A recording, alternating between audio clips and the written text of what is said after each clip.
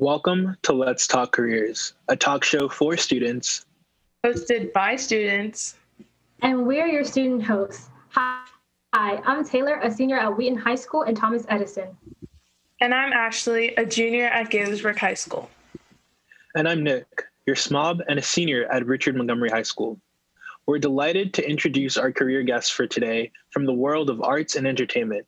Welcome to Let's Talk Careers. Our first speaker for today is Mr. Lewis Black. Mr. Black, a Springbrook High School graduate, is a comic, actor, writer, and playwright. In 2001, he won Best Male Stand-Up at the American Comedy Awards. He has released 8 comedy albums and has won 2 Grammy Awards. Mr. Black has 3 New York Times bestsellers, including Nothing Sacred. He was also a writer in residence for the Roundhouse Theater right here in Bethesda, and the voice of Anger in the popular movie Inside Out. His newest special, Thanks for Risking Your Life, premiered October 6, 2020, and was his last live performance before the COVID lockdown. Welcome to the show. Thank you, Taylor, and it's a pleasure to be back in Montgomery County, if even virtually. Ms. Tatiana Wechsler is a New York City-based performing artist and songwriter who has performed at theaters in many venues regionally and on and off of Broadway. She was the first woman to play Curly in Oklahoma, and her TV and film credits include a short film, Net User. Ms. Wechsler is a fierce advocate for equity, justice, joy, and love, and is honored to be able to pursue her passions. Welcome. Thank you. It's great to be here. And last but not least, Mr. Brian King Joseph, originally from Maryland, has been leading the way for modern electric violinists both nationally and worldwide, gaining his fame during season 13 of America's Got Talent, where he finished 3rd. Mr. Joseph has taken the world by storm, covering huge hits across multiple genres and now releasing his original songs. Welcome to our show. Hey, what's up, man? Thank you so much for having me here. It's a pleasure to be, back here, and I'm excited for this. Thank you all for being here today. This show is coming to you live via YouTube by the way of Zoom. Before we start our interview questions, I want to briefly talk about the importance of Let's Talk Careers. This show is designed to let students learn about different career paths and the journeys of successful men and women, just like the speakers with us today. Students are submitting questions live via our YouTube chat and have also sent in questions prior to today's show to ask our guests. We will do our best to answer as many questions as possible.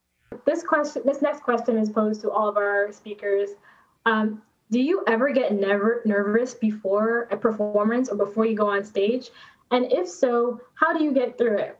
We can start with Mr. Black, then move on to Ms. Wechsler and with Mr. Peterson. You're starting with me. Well, initially it was brutal for me, and because it was a difficult transition. I was a writer and I was transitioning to become a performer, and it was tough. I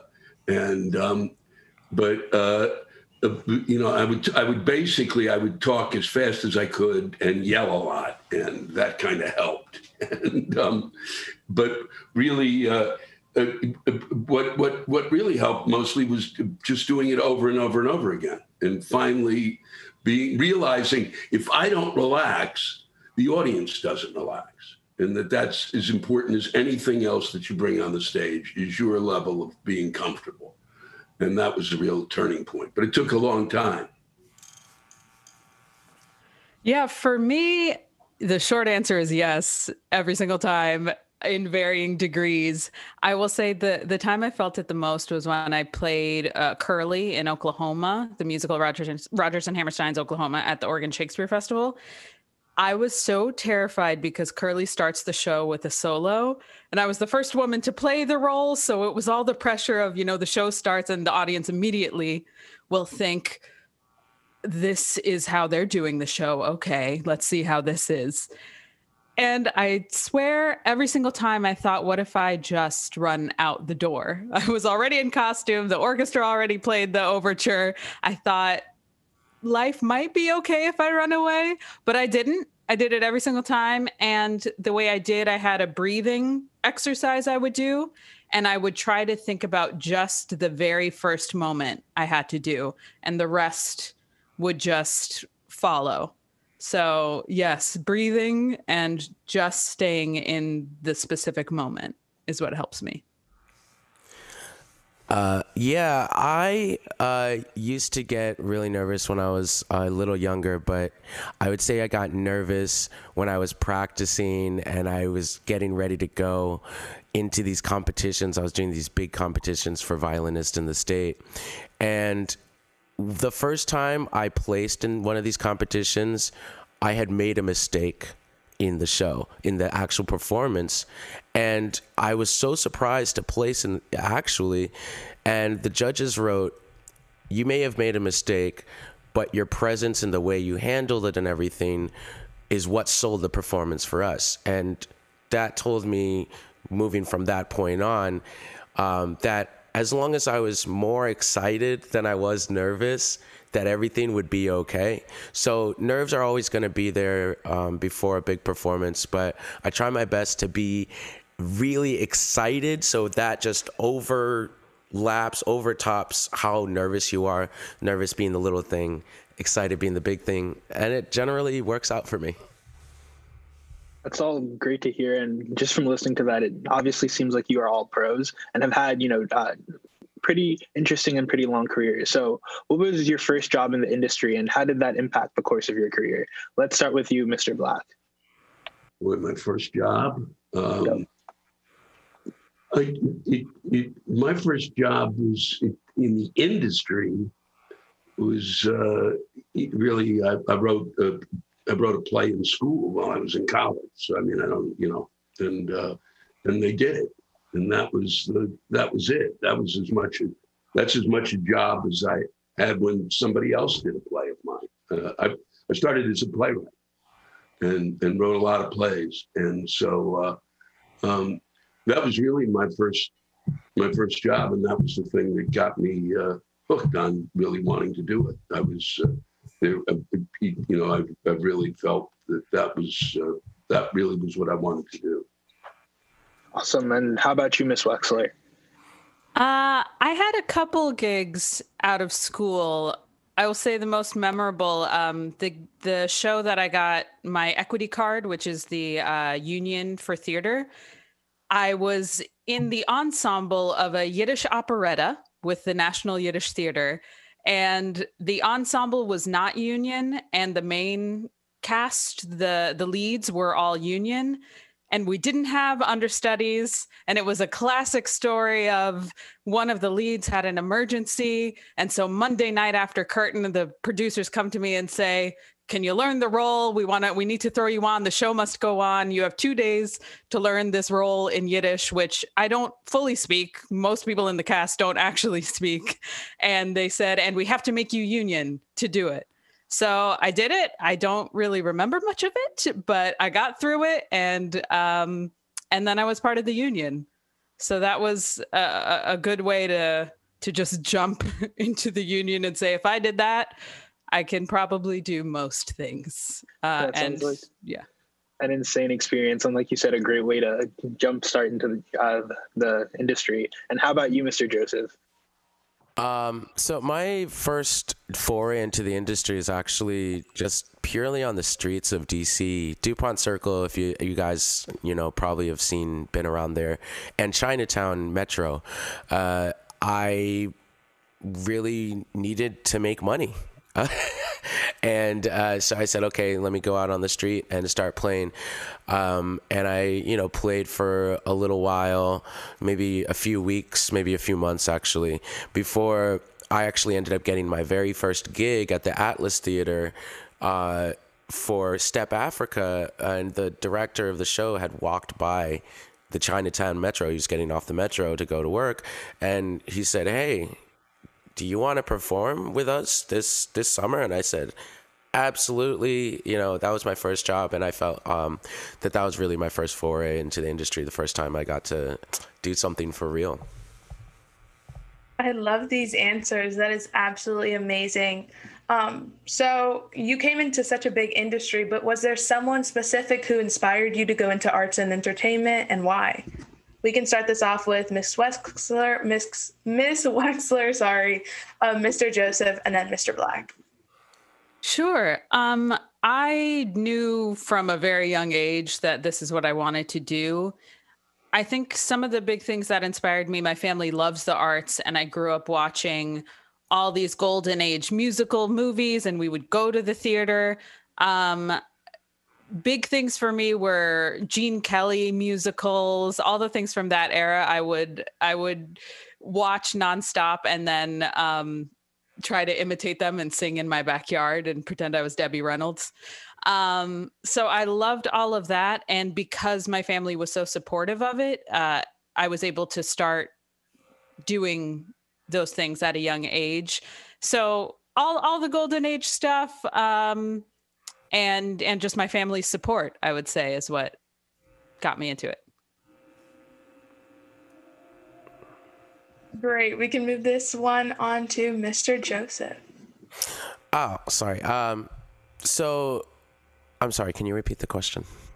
Yes, for sure. So is there anyone who inspired you to go into arts and entertainment, and why?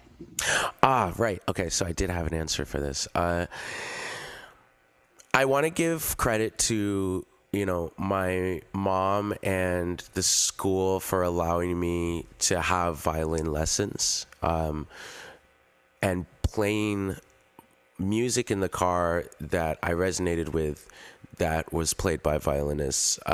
But I think, and not to sound selfish, but to be self-inspiring, is that I really wanted to do something in the industry for myself, to be the violinist that I saw myself being. So I want to say that my biggest inspiration was myself day to day, saying, I'm going to do this. I got to do this.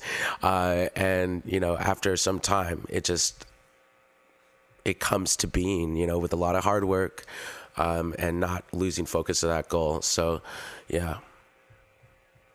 Thank you so much. It is really inspiring. This next question is from Mr. Black. How have your experience in theater, writing, comedy, and acting complemented one another? They're all, they all feed each other. Stand-up comedy in the end, I think, it's why I've kind of, I've spent time teaching it. Teaching more the experience of what it's like rather than go become a comic. No, but just to actors, is because stand-up is one way in which you've written it, you're directing it, and you're performing it, and you're doing that all simultaneously. So every time every time I act, I'm reading things that someone has written brilliantly, much more brilliantly than I have written things, and someone is directing me. And I've never liked directing, but someone is directing me who's really good at it. So you're always being given, you're always learning about the varieties, about what's within your craft. And so they all feed off each other.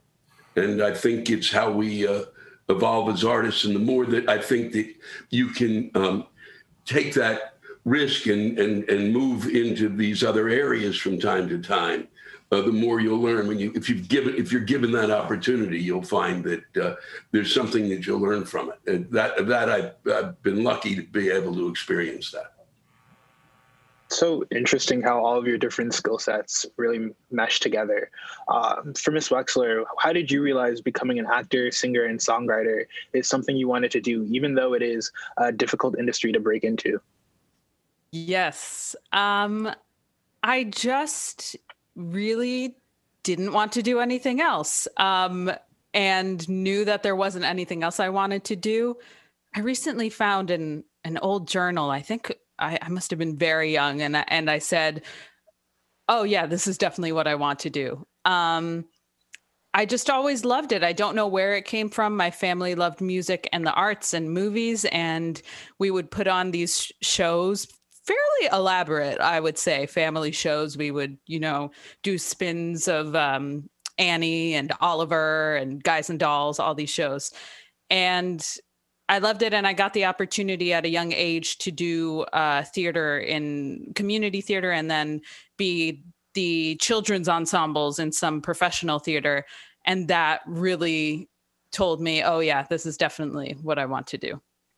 And a question coming in from YouTube to follow up on that, what's your advice for anyone who's an aspiring singer? Are there any resources for vocal training that you can suggest? Yes, I definitely think vocal training. I would say find a teacher. Even now, when you can't do it in person, there are lots of teachers teaching online. So find a teacher who can really work with you and get to know you specifically and craft their lessons based on your talent and your voice, and get into some training.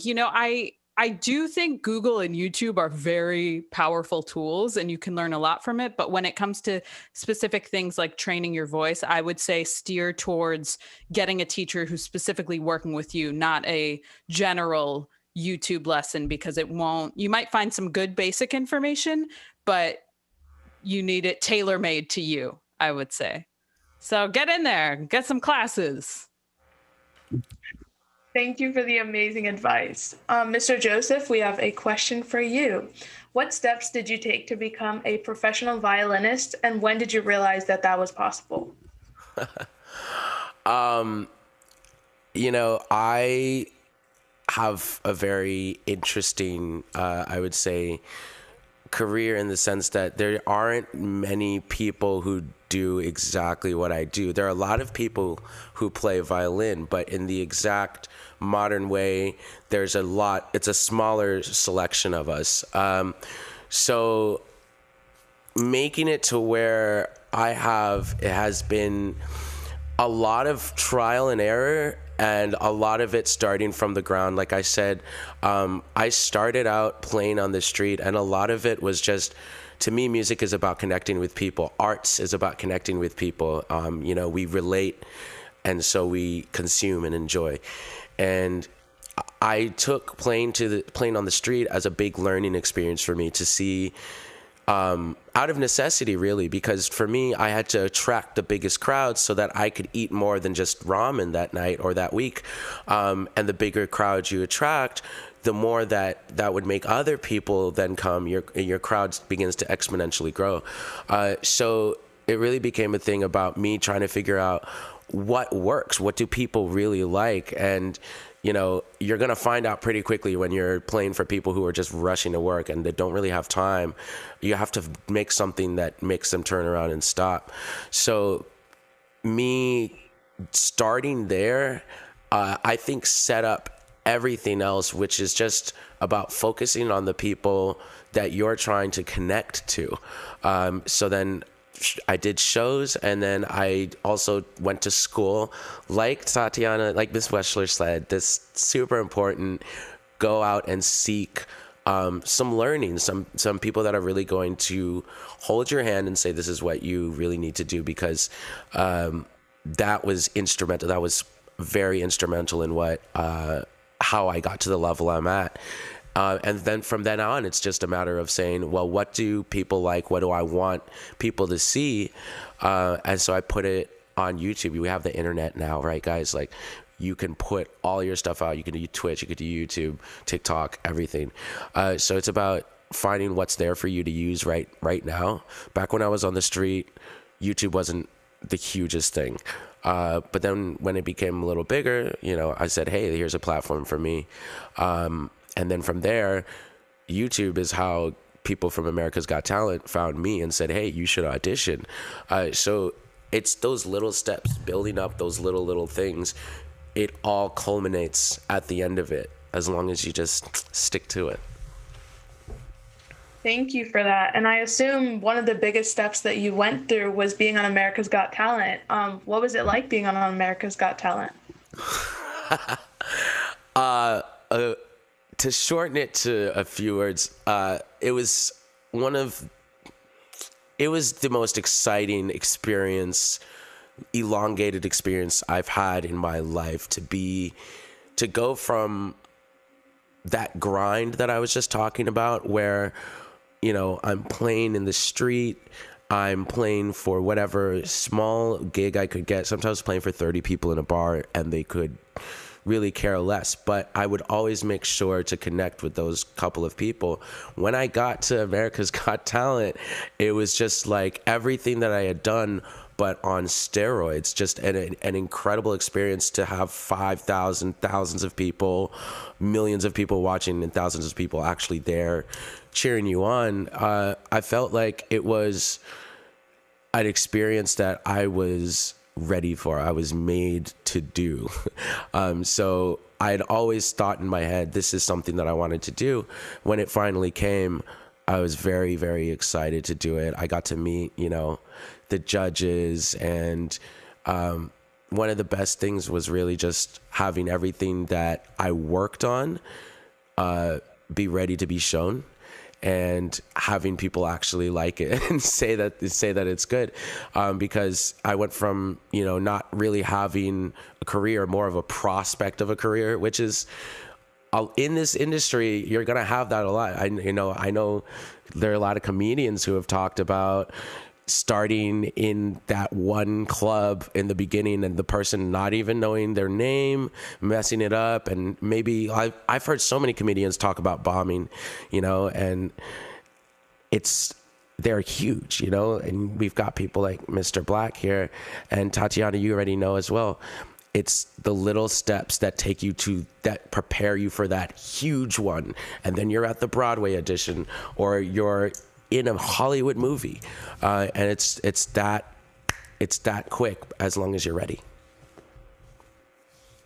So, speaking of those steps that I guess prepare you for your career later on in the future, you guys were touching on this a little bit, but are there any specific classes or workshops or degrees that are valuable to have in your field?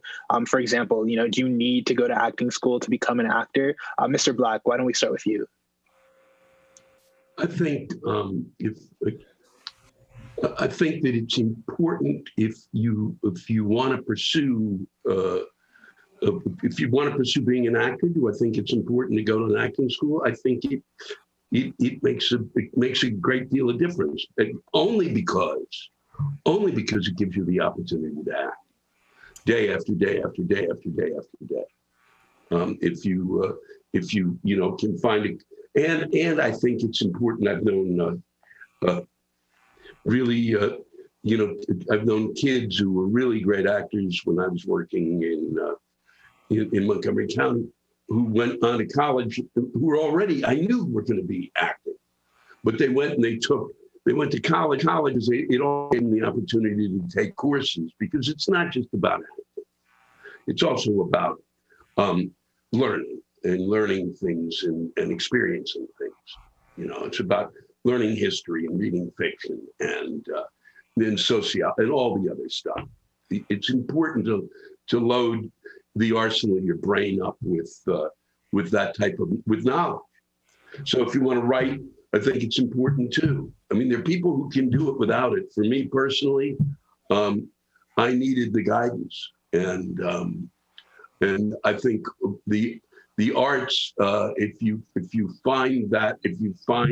able to go to a junior college and get it, just a place in which to be able to go and practice it. I mean, I ended up going to graduate school in theater, mainly because it was like, nobody was going to take my play down at Arena Stage, but I could go and have my plays done in a graduate school. That definitely makes sense. The part about having those opportunities to practice day in and day out. Ms. Wechsler, what about, what are your opinions on this? Yes, I think training is absolutely necessary. For me, I knew I was someone who really would benefit from it. I think it's up to each person to decide what that will look like for you, whether that's, a 4-year college, a conservatory program, whatever it is. I also think even if the school has a fancy name, maybe they won't be the right program for you. So finding people who see you as an individual and want to be a part of building you as an artist, and not make a cookie cutter money making machine. I will also say, part of me felt, okay, once I'm done with this 4-year program, I'm going to come out this well-oiled, perfectly formed artist. And that's not really true. The learning continues. It's not as if after those 4 years, you're done learning about being an actor and you're going to be perfect. You'll learn on every gig you do, and you'll learn from just your life experiences. So the training comes from everywhere. I will also say, for me, school was very important in finding mentors. And they have been really important mentors for me. That's been invaluable, almost worth the price of admission for college itself, was just these people who are working professionals in the business who know me and what I do. And I ask them things all the time, should I sign with this agent? Should I accept this contract? And they're in my corner. So knowing who can be on your team and getting that training, super important. That sounds great. It seems like a common theme is that you're constantly working on your craft and constantly learning from those experiences you get. Mr. Joseph, do you have any input on this as well? No, I think that was perfect. Really, what Mr. Black, Mr. Wechsler, Mrs. Wechsler, they touched on it all. Really, it's up to you what you think is best for you. But all of those things, the training and the experience, they can't be overlooked. You do need to find and seek it out in your own way, whichever way that is. It's a big world. We have a lot of different options. Now, traditional college isn't the only thing, the end all of be all. I'm a college dropout, but I did use my time in college to hone my craft every day. And so, yeah. Going off of the topic of college, a question from YouTube. Did you go to college? And yes, go ahead. I just wanted to add something, if I might. And that yes. You will find, I'm just going to throw this out there, you're going to find certain teachers along the way who are frustrated because they didn't achieve their goal, as they didn't become the actor or the writer or the whatever that they wanted to become. And they're not great teachers. And they will torture you. And my experience in graduate school, to be honest with you, was horrible. But I did learn from all of the students around me who were really bright and really brilliant. And so to be conscious of the fact too, that when you set out to do this, that you have something within you that's ticking that you want to express. And when someone along the way when you turn to your friends when you kind of come out of a class and you thought something was off, ask them, is this person who's teaching me crazy? Because we had crazy people teaching us. Do I think that's evolved? Yes. Because people in my generation who were taught by some real people that shouldn't have been teaching went on to become teachers. And I think that there's been an evolution in arts teaching, and it's made a major difference. And so, but just keep an eye out, because you don't need that. For sure. Thank you for that. So again, the question from YouTube, I'm going off of the topic of college and teaching. Did you go to college? And if so, what did you study? We can start off with Ms. Wechsler, go on to Mr. Joseph, and then Mr. Black. Sure. I went to NYU, New York University, an undergraduate program at the Tisch School of the Arts. I was the first year of this new program called the New Studio on Broadway.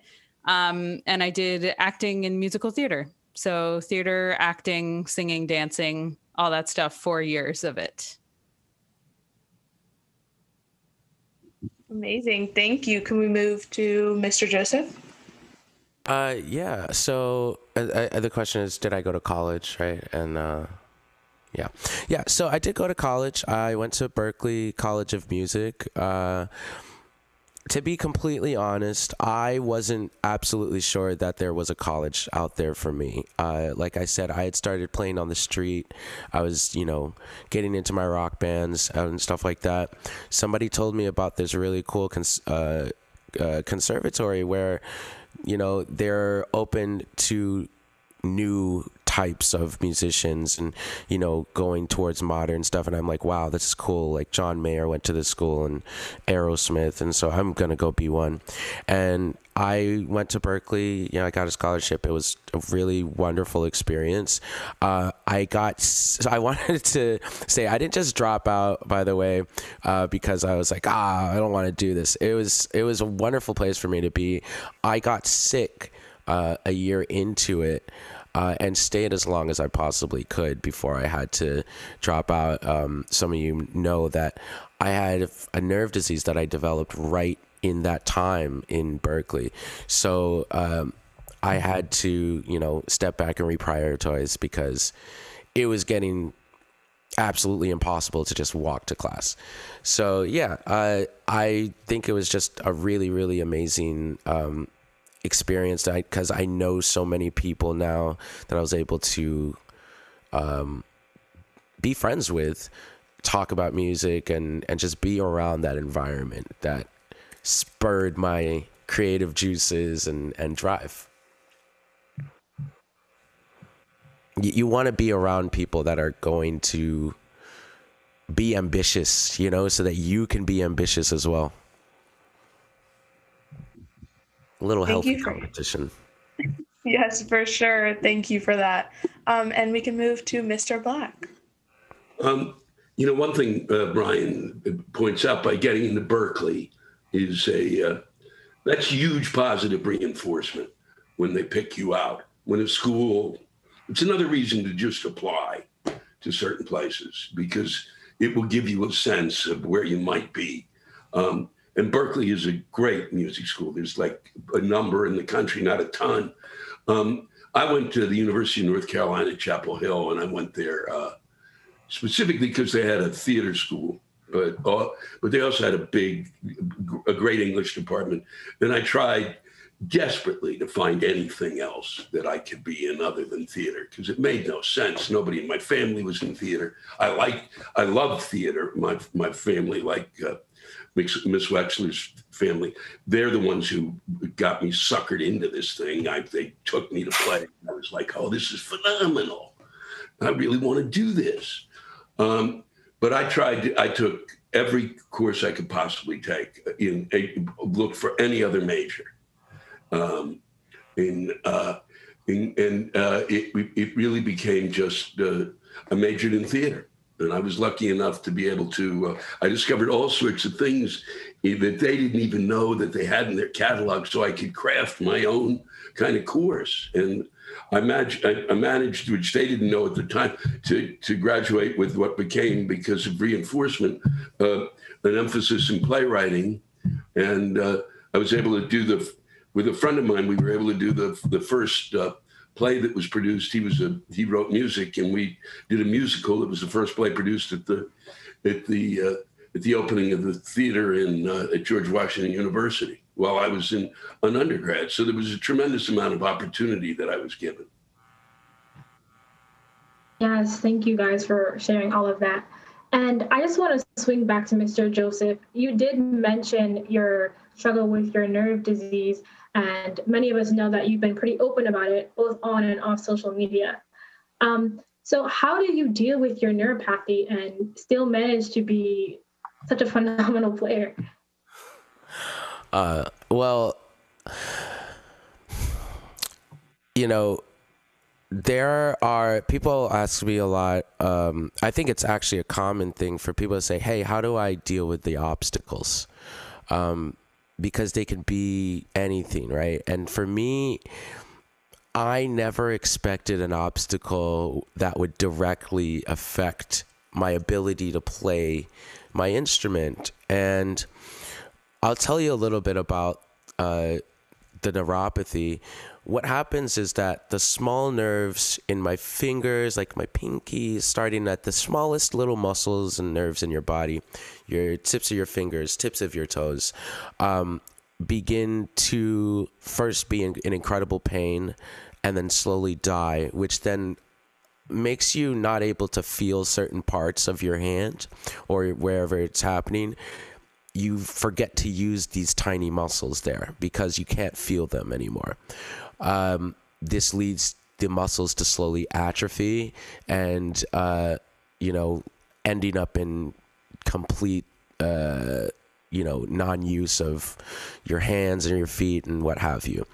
So when this happened to me, and it's something that puts you in a lot of pain, a great amount of pain, and I'm this, young guy, and I'm like, hey, why is this happening to me? I should be, everything should be smooth sailing. I've already gotten into Berkeley, this is it. Like this, everything's perfect, only uphill from here. And when I realized that this is what I was going through, and I went through a big period of like, oh gosh, why me? This is terrible. How am I going to get out of it? To realizing that the only way for me to continue in a long-term fashion was to not actually stop moving these guys as much as possible. And I'll tell you right now, even when I'm moving it now, it feels a lot better to do nothing, right? It feels a lot better to just let my hands rest than to do this and always make sure that these muscles are not dying, okay? But it's worth it because I absolutely love playing the violin, making the music that I make for people, seeing the reactions on their face. It's something I don't want to live without, or something I want to live with for as long as I possibly can. So knowing that, every morning I wake up and I say to myself, no matter what's going on here, the fact that I can still do what I love to any degree, any extent, is not only making me happy, but there are millions of people out there, and this is something I didn't realize until I first got on America's Got Talent and actually talked about it. There are actually millions of people out there that are hurting. They may not have the exact same obstacles, challenges that you have or that I have, but the feeling is similar. And we all need somebody to say to us, you got this, you can do it. And sometimes that person has to be you. And when that person is you and you feel like, oh man, there's nobody else in my corner, like how am I going to do this? Understand that you're fighting a battle that other people aren't sure is even fightable, but it is. And when they see you just fighting that battle, it's going to make them want to join in too and say, yeah, I can too. And I think that's really, it gives me a lot of purpose in life. It gives me a lot of happiness, even though, I'm in constant pain. If you love the thing you want to do, whatever that is, love it with all your heart, because nothing will get in the way of it then. You will always find a way to get the thing that you love, the thing that you want. And so that's really, I think, what does it for me. Just the love of the craft trumps whatever hardships are in the way. They can get out of the way. Wow, that was truly so inspiring. And, thank you for being so open about that and sharing your story. I think that's something that a lot of students needed to hear. And thank you for raising awareness about the struggles that you faced and the challenges that you faced throughout your careers. And I guess to our other two guests, what's a challenge that you guys have maybe faced in your careers too that you'd be willing to talk about? Mr. Black, let's start with you. Well, in comparison, nothing. Zip. What? getting out of, the alarm didn't go off. No, I mean, I get the question, but I really have to think. I'd have to make something up. I think what Brian just said, to be honest, was as important as anything we have to say here today. Seriously, in terms of mentoring, in terms of passing on it's beyond what it is we do. That's the core of it. It's the core of anything anyone wants to do. Is what he just said. It was stunning. I've had, the only thing I've had is, you work in the entertainment industry. It's an industry. Well, and you work with a lot of people. This is minimal compared, but this is really the other part of the story. You work with people, you bring in something that you've spent years working on, and you hand it to somebody who's never worked, who's definitely never even studied this stuff. They don't even know what it's about, but they've been put in a position of power. So a lot of the times you're dealing with people who are way more powerful than you and have much less knowledge. And it's astonishing. And my problem was, if I had a problem, is I would tell them that. And that's something you don't do. You don't say to the person who's in charge, hey, you're an idiot. And I didn't in so many words. I actually said it at times worse because it was appalling. Because I devoted my time and life to this. And even if you don't like it, at least come up with something interesting to say. I once a script was rejected that I wrote with two other people for like Fox or CBS, one of those. And they FX. And they said, this is what they said, that the script was too funny for FX. Well, what do you say? What do you say in response? That's the criticism? So that's the type of nonsense you deal with. But I think that kind of nonsense, and eventually I realized, and it's important for all of you who are listening, when you're dealing with an idiot, just keep it to yourself. You don't know where along the line you're going to have to see that idiot again. Just shut up. I didn't. And as a result, it took me much longer to get to where I was trying to get to. But I was able to do my work because I didn't really, I was able to do it in all sorts of other ways. So I found every avenue I could. I did not need to be on CBS or NBC or all of those places. But in the end, I think going back, it's really what Brian had to say. That was really stunning. So thanks. Thank you, man. And thank you for that advice. I think that whole situation really just speaks to your skills as a comedic writer, writing a script that's too funny. Ms. Wechsler, do you have any challenges that you overcame or any advice that you'd want to share about overcoming challenges? I mean, yes, these gentlemen have summed it up beautifully. I think something that can be really challenging is in the madness of the business. It's so easy to lose the childhood spark that you got for why you love it. So remembering that there's a reason why you love to do this and finding ways to express that, even if you're stuck in the business aspect. I heard someone also say, if you are in a room that feels like you have to prove your worth, then it might not be the right room. So there are times you have to rise to the occasion, but if you're surrounded by people who aren't seeing your worth, that can be challenging. And also, yeah, physically, this is something you love and you put your whole body in, it will take a toll on your body. So learning to take care of myself has been challenging. I've been injured in shows and things like that. So the spark and take care of yourself. And it's a tough business, but if you love it, you should do it. And, speaking along those lines of sometimes being in a room where you're not appreciated for your craft, someone from YouTube is actually asking you, Ms. Wechsler, has being a woman or person of color impacted your opportunities in the industry? Yeah, I mean, it's who I am, so everything's affected by who everyone is. There are definitely specific things in terms of,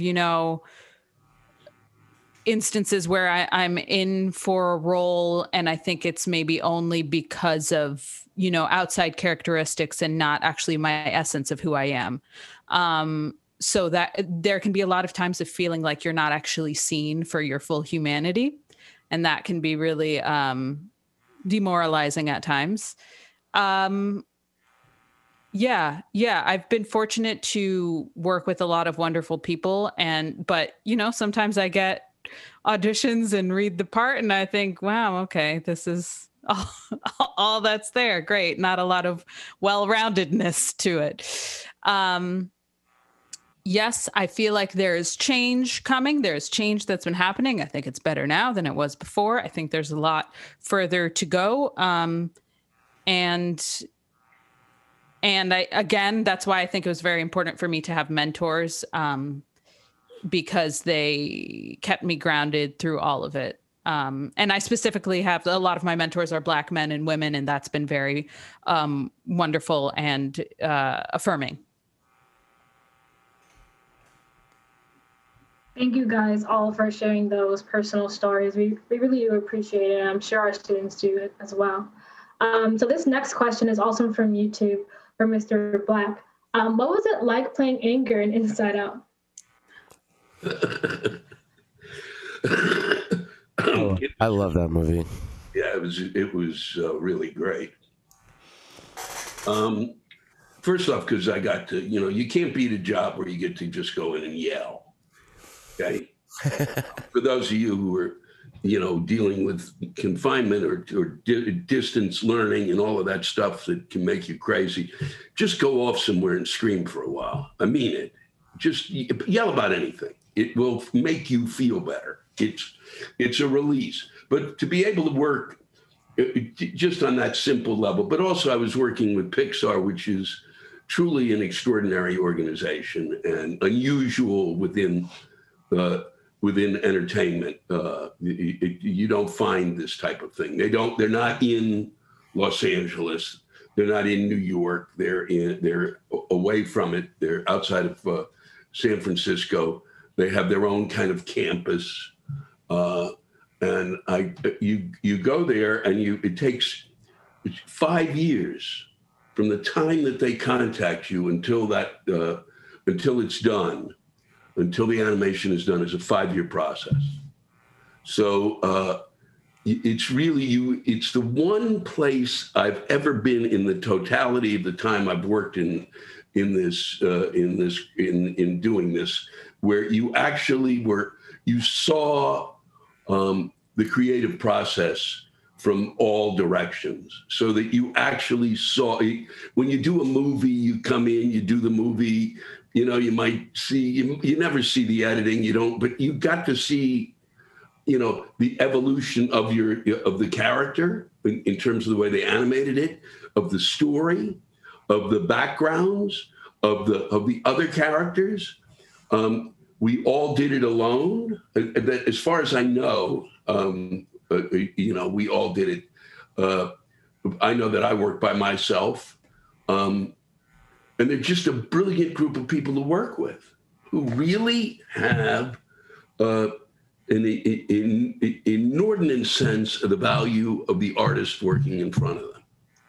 It's really something, which is unusual in this business, to have that type of thing. To give you a sense of it, Pixar sent me, after they had done, think about this, they'd done all of this stuff, Toy Story, yada, yada, Nemo, everything. They sent me a package of stuff. I was like I was literally the first person they asked to do it. And they sent me stuff, and they sent me all of their stuff and said, you may not know about us. And I thought, are you serious? What kind of humility does that take? Also, did they think I was a shut-in, that I was just kind of living in a cave somewhere? But it showed a humility on their part that you don't find from others. So it was probably one of the most fulfilling artistic experiences in my life. And I just was a teeny little part.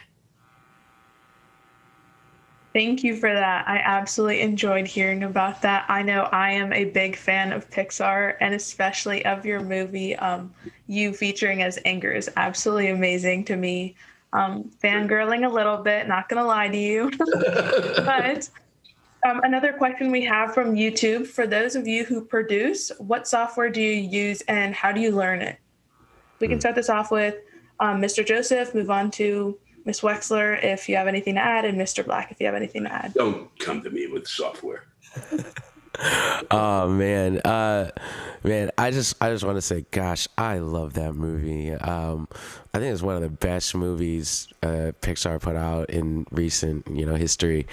And your part was spot on, man. Like, you can tell it's you. And you say it's a small part, but I think it's a pivotal role actually in the entire movie. So I'm sure most of you, everybody here has probably seen it already, but if you haven't, gosh, go watch that movie. It will help you. It helped me as I'm in my 20s, and it helped me, and it's fantastic. Anyway, the recording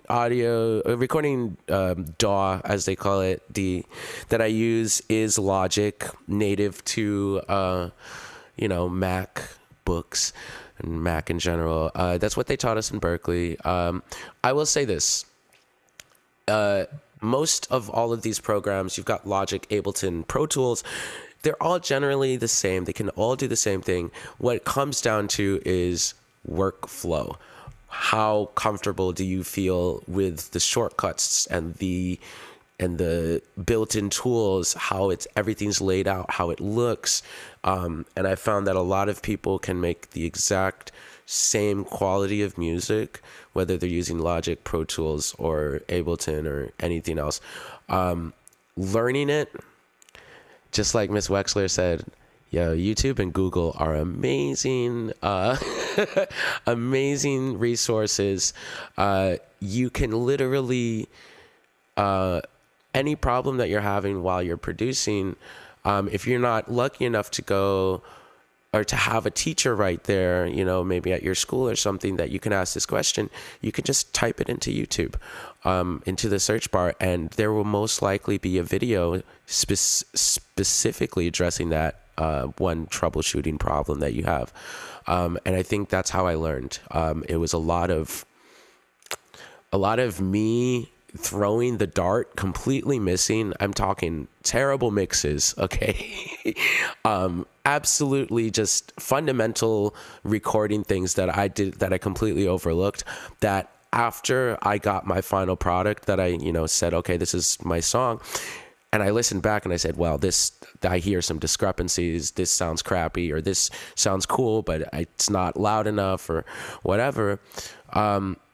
It's a big trial and error thing, finding your sound, right? We all have different sounds as artists, so find something that's comfortable for you. I will point out that I think the industry standard, and Ms. Wechsler, if you can probably add to this, I think the industry standard, what I normally see, is Pro Tools, especially, for the traditional regular music. If you're doing EDM, I see a lot of Ableton. So it's, again, up to you what you want to learn. I would suggest dabbling in all of them and then picking one. Yeah, for me, I didn't know about any of this stuff a year ago. I have had a music training and I've been singing my whole life. But when the shutdown happened, I said, you know what? I've always wanted to learn about this stuff. Let me do it. And I had some theaters commission some concerts for me. So I said, I will do it all. I will produce it, film it, edit it. I will make it all. And so how I learned was Google and YouTube. I use Logic as well. And truly, it's funny because I think back to even 6 months ago, I know so much more now. I feel like I'm really just starting to learn about it. And it's so exciting and so fun to see how much faster I am at it now. And it's all been from YouTube and Google. So this is one instance where I think they can be your teacher. Get all that information and mess around with it. Yeah, I think all that you said was terrific. So it's fun. You can do it. Amazing. Yeah. Thank you for that advice. I know I've tried to make a couple mixes myself, and they didn't work out well. But another question coming in from YouTube: what's the one thing you like most about your career, and what's the one thing you like least about your job? Let's start off with you, Mr. Black. The one thing I like most about it is that I've always loved doing it. So I mean, it's always been, even before that. I can go back to when I just finally had an income. I mean, an income being that I could make it day to day. I had enough money for a week, but nothing else, no health, no nothing. And at that point I was 30, which is when you're supposed to be really rolling. That's what people believe. And I can look back at that, and I was as happy then as I am now. That's really the great gift of it, because I did things and was involved with people that it was a really it has always been a joy to me to do this. I wake up and and even though I'd be working 12 hours, I've never thought about it. Never thought, oh, gee, I didn't make any money today. I never thought about that. The worst thing about it is that watching people that you know, and this is just quickly because there are probably other things that I could, if we had a worse list, I could probably sit here forever. But the worst thing is that really it was watching people you know are phenomenally talented and not getting their due. I know comedians who should be seen more, have a larger audience. They don't, even with YouTube and all of that. Actors that I know, writers that I know, who didn't get, I think, really, and still don't get really what they, and you know how talented they are and how gifted they are. And that's been tough to watch, because a lot of it has to do, and it's something that I think, we should bring up, is timing. That you're lucky if you walk through the door at a certain point. You walk through that door 10 minutes later, they gave it to somebody else. You come in there 10 minutes before you got the gig. If George Bush isn't the president of the United States, the son isn't the president, doesn't become the president, and I'm not prepped to be ready for that, and my career explodes in part because of that timing, because of the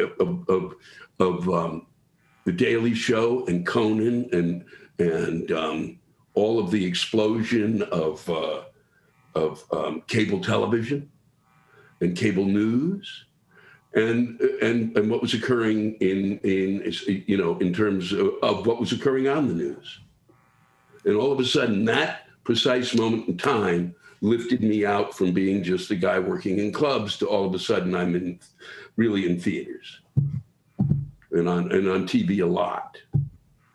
That definitely makes a lot of sense. Do you, Ms. Wechsler or Mr. Joseph, do you guys have anything to add about your least favorite thing or your most favorite thing about your job? Yeah. I'll say my most favorite thing has been, it's not been at all what I thought it would be. And I'm so thankful for that so far.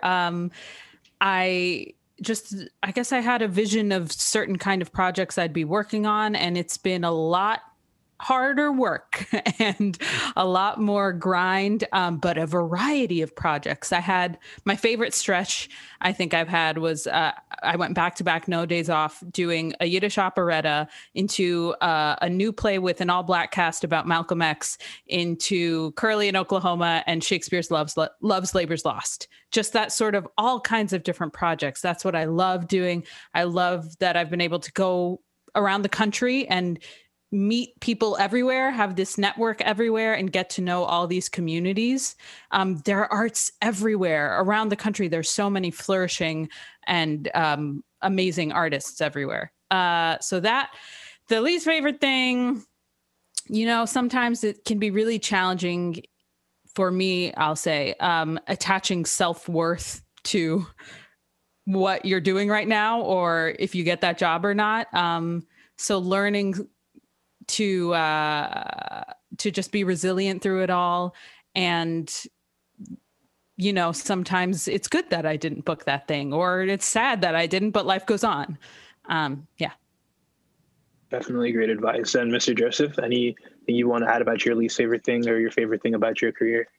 This might be my shortest answer. I love everything about my career, and it's just, I just love it. And it's like Lewis was saying, like, you wake up and you look at, you maybe have a 12-hour day. You just don't look at it like that. I every day when I wake up, if I have something to do, it's so exciting. It's just so exciting to me. I'm like, oh, today we're doing this. Or today I'm making this song, or I'm vibing with these guys. It's so exciting. I really don't think I've maybe I don't think I've been around long enough to really find any specific drawbacks yet. I mean, life is regular, right? Sometimes you got to wake up early for something, or you work a long time, but it's like they say, you do what you love, you'll never work a day in your life. And I'm just enjoying being able to do what I love. That's my favorite thing about this job. Get to do what I want. Yeah, I was just to give a sense of it, I was literally broke till I was 40. Broke. And it never bothered me, which is just nuts. I mean, that's crazy. But it didn't, because I was happy. Yeah. My parents are a little disturbed, but they got used to it. Thank you for giving us that insight. We're going to squeeze in a YouTube question here. So we'll start with Ms. Wechsler. How did you learn to accept criticism? And do you have any advice of gaining confidence despite that criticism? So Ms. Wechsler, Mr. Joseph, and Mr. Black. Sure. I think remembering that I want to continue to improve as an artist, and you can only do that through trying and failing and succeeding sometimes. And so you need someone to point out for you, especially at the beginning, I think, where you can get that improvement. I think it's also important to know that you don't need to believe everyone's critique. I think if it's in a learning environment, knowing who to trust in terms of feedback is very important and valuable. But just knowing that it's all to make the work better. And yeah, in terms of being able to be okay with it, both taking your craft seriously, but also not taking yourself too seriously. And also remembering that it can all be playtime. We all did it because it was so fun as kids. So finding that play in it is important. I love this question because I was raised as a classical violinist. Okay. In that realm, people will tell you, your teachers or whoever will tell you immediately, that's bad. That sounds terrible. And you know what? Pretty much every single time, they're right. And so at an early age, I learned to have a thick skin when it comes to constructive criticism. And, everybody in here, you're all intelligent, especially at the thing that you're doing. You know what you need to be better at, and when people tell you what you need to be better at, again, listening to the right people, like Ms. Wechsler said, don't listen to the trolls on YouTube or on Instagram, right? But when somebody who seemingly cares about you, somebody who's been teaching you, it can get harsh. I found that when I've studied with some of the greatest, teachers in the world, really, that they don't like to waste their time. A lot of people won't waste their time, but that's because they already understand what greatness is. And they want you to get there as fast as possible. In that time, the time for feeling sensitive about it shouldn't be a priority. I think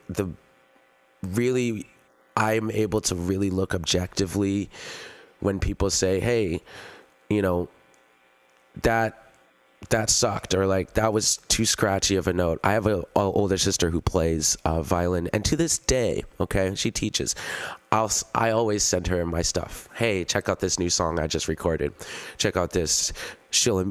Lots of people will tell me, oh, I love this. Your friends will always, oh, this is so cool, and it's true. They're true.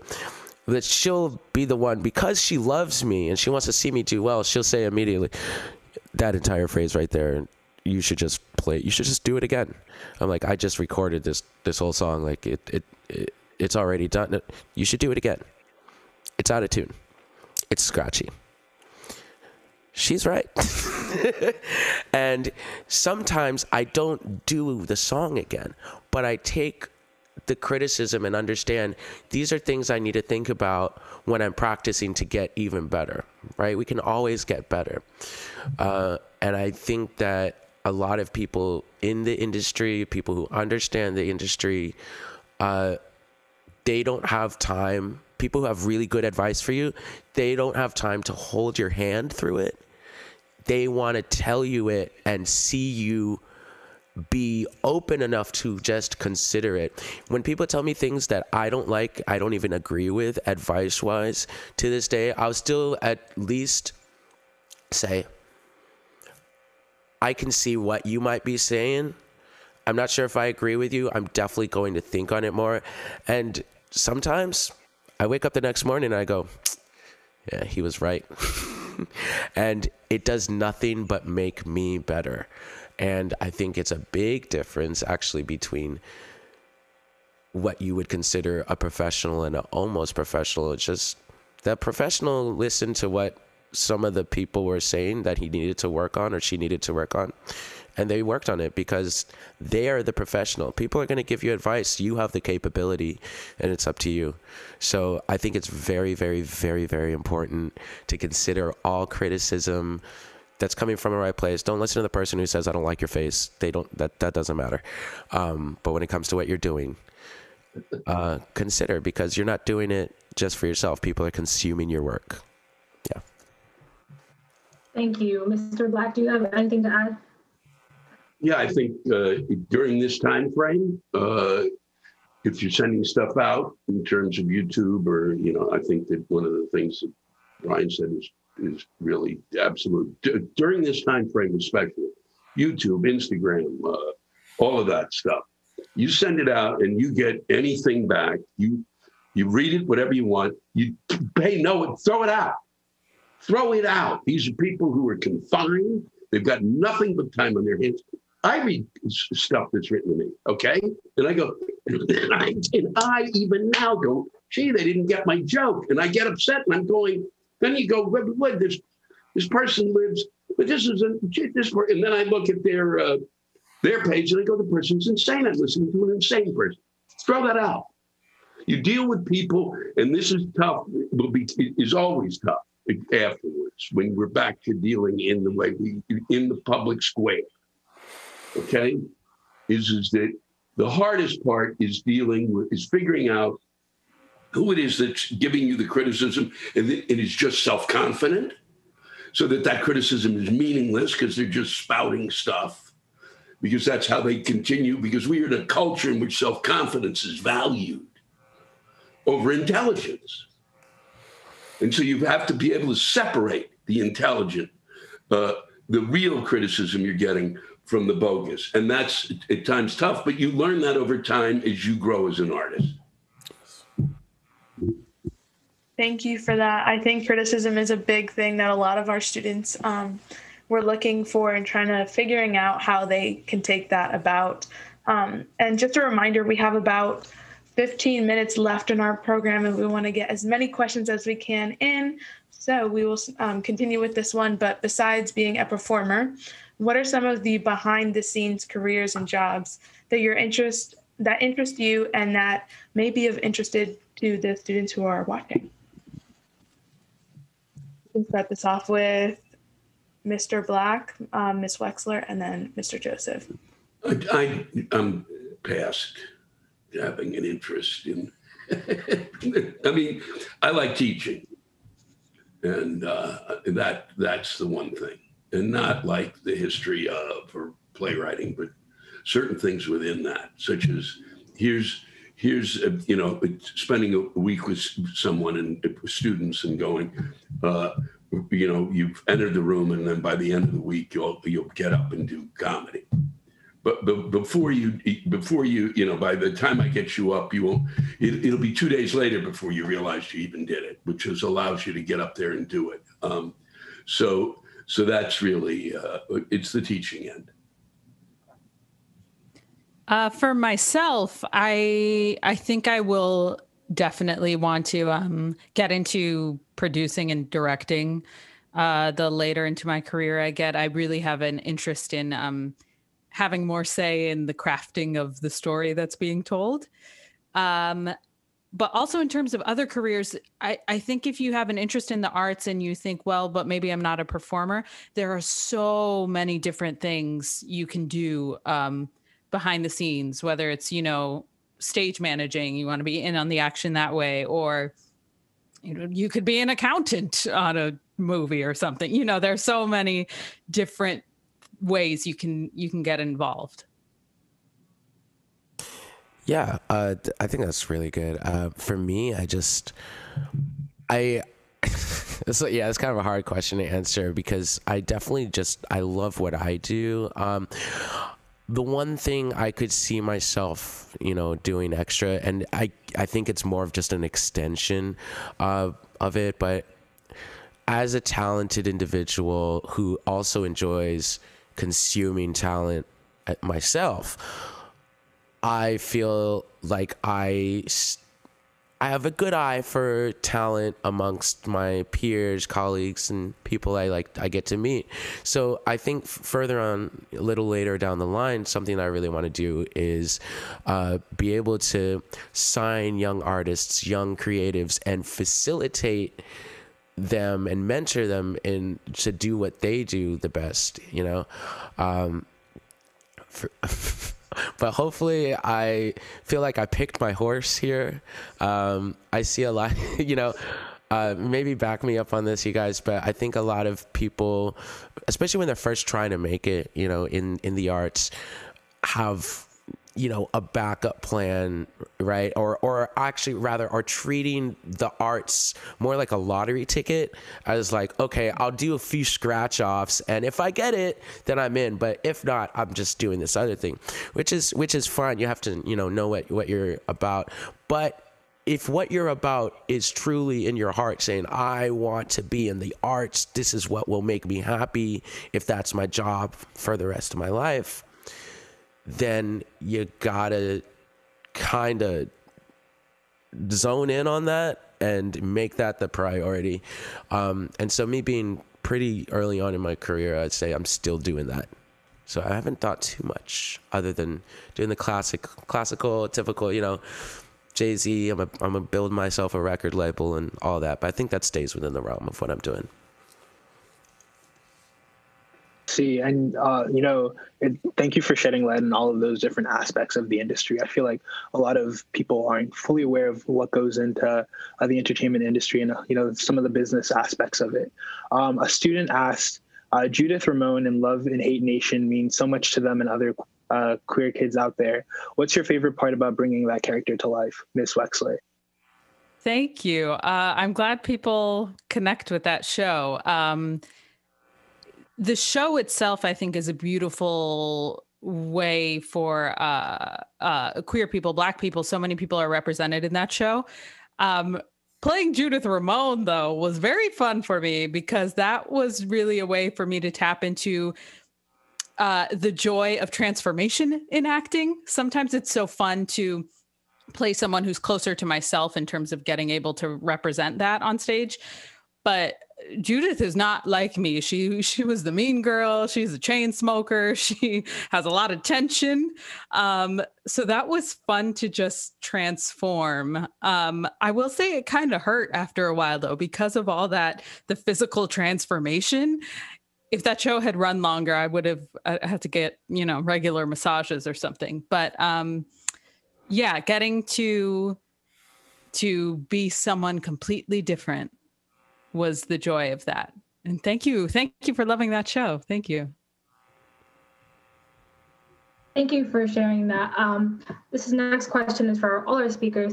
How do you find work or gigs, and how do you get paid? We can start with Mr. Black, Mr. Joseph, and then end with Ms. Wechsler. Well, I mean, I'm at that point where they just call, but usually they call me, or I have an audition.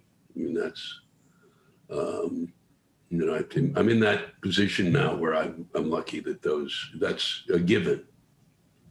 Or then I just get to go, okay, I'm just going to, hang out somewhere with my friends and not do nothing. But usually, if there's one thing or another comes up. So it was, I just had I did an animation that's recently coming out, just a short animation. There's just little things that pop up, especially now. So it's like this. You guys called me. That's how I get it. Thank you. Mr. Joseph, can you add on to that? Well, yeah, definitely to agree with that. First off, that's once you, I think, become recognized and vetted in this business, you just get a call, you get an email, and you respond to it.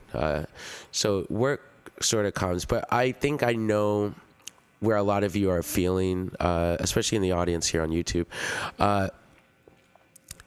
Earlier on, it wasn't, okay, I put it this way.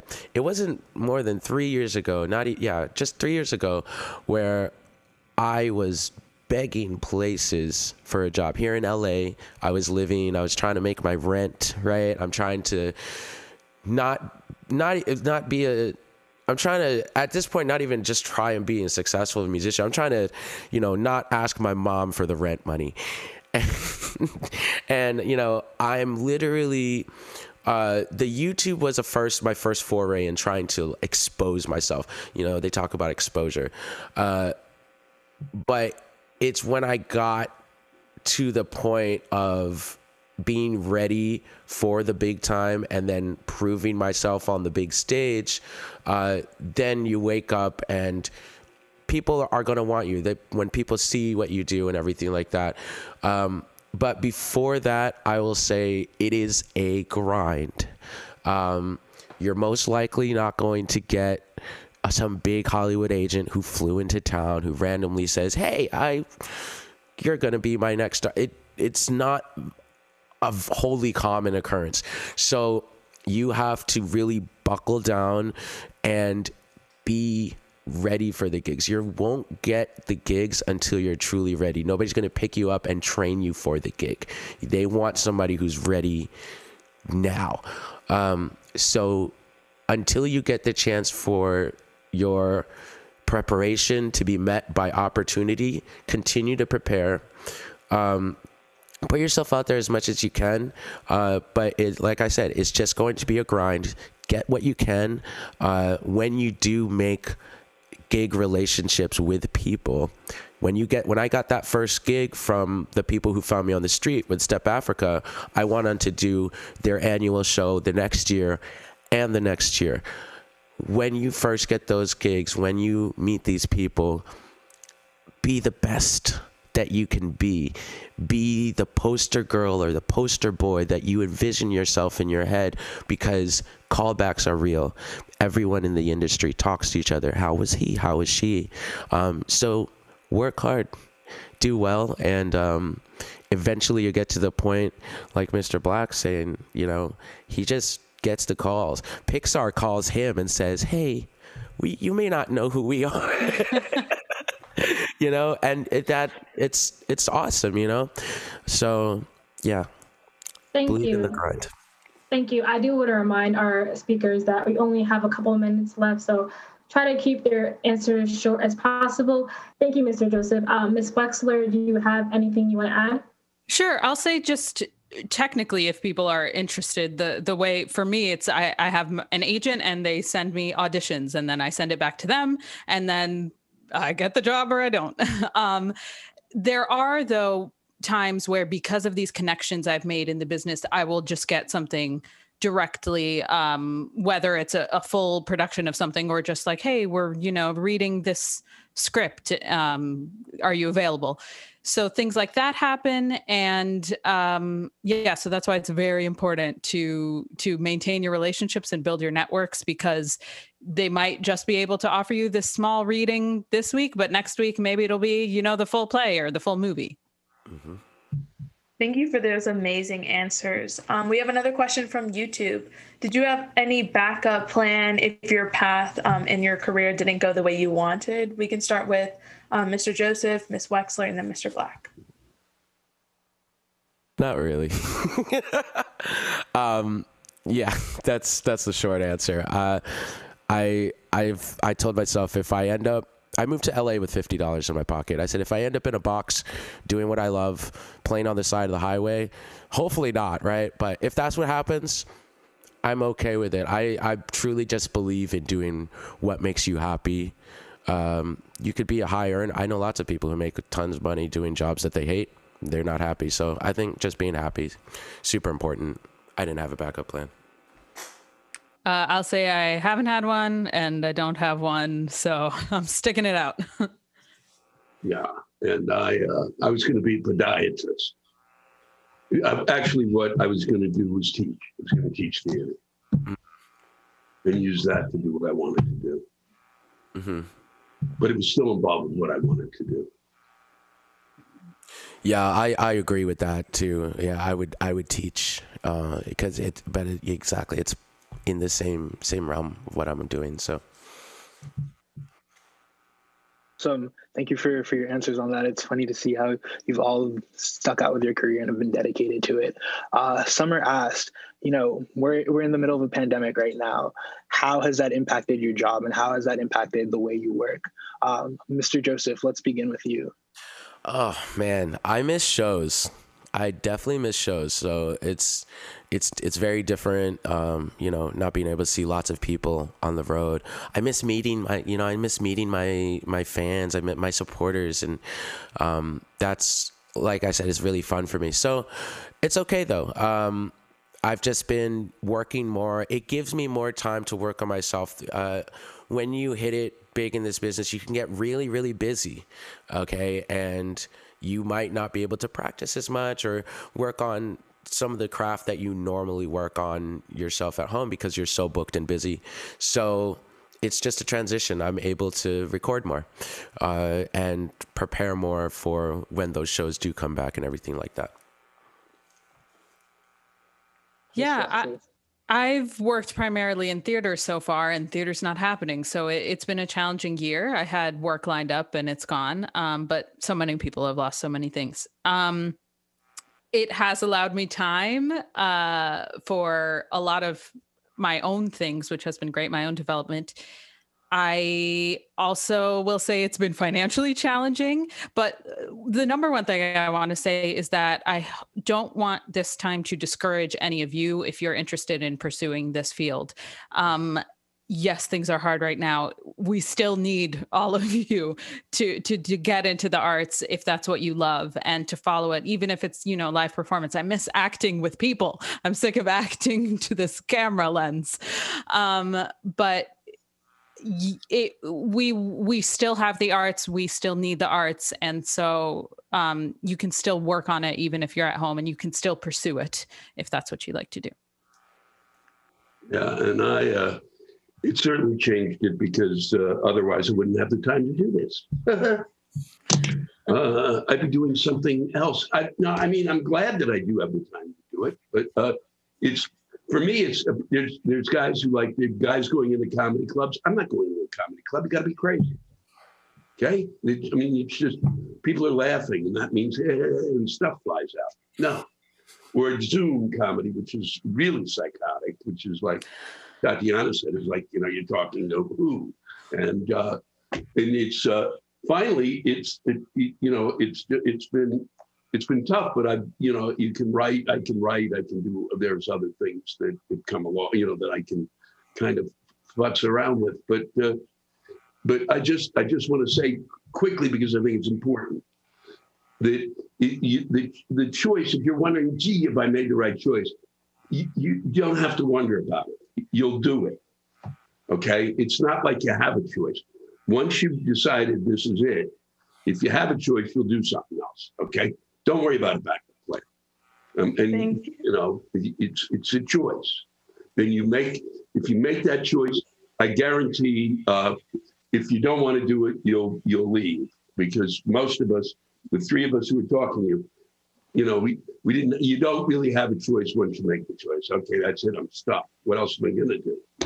Yeah, for sure. I think that is a great point to bring up. And we are about, our time is ending already together, but we have one final question. If we can make this really quick, a few students have asked, do you have any quick career tips or advice for aspiring artists?